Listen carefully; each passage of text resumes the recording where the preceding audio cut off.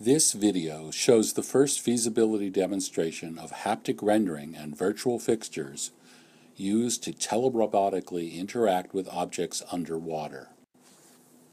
In this demonstration, the user will attempt to touch two underwater objects with a robot end effector.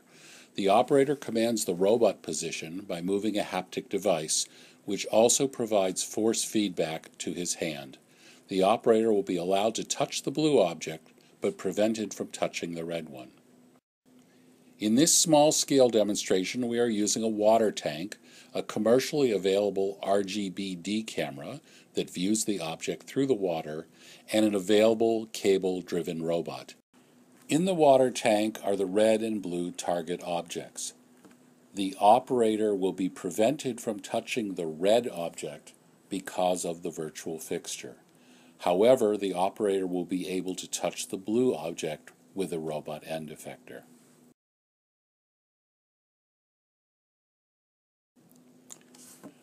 We can see the operator trying again and again to touch the red object, but being unable to do so because of the protective virtual fixture.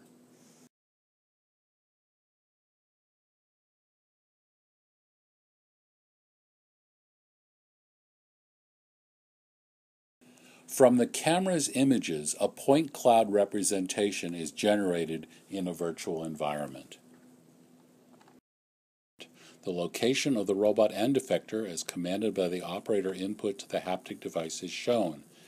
In the virtual environment, we compute a dynamically changing forbidden region virtual fixture to protect the red object. The blue arrow shows the resisting force applied to the operator through the haptic device.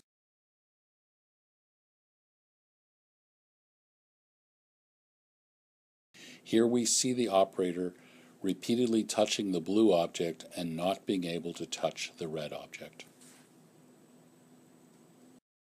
When this technology is implemented using an underwater robot arm and appropriately designed end effectors, all attached to an ROV, it will provide a means to move, manipulate, and physically capture underwater objects while not touching prescribed areas.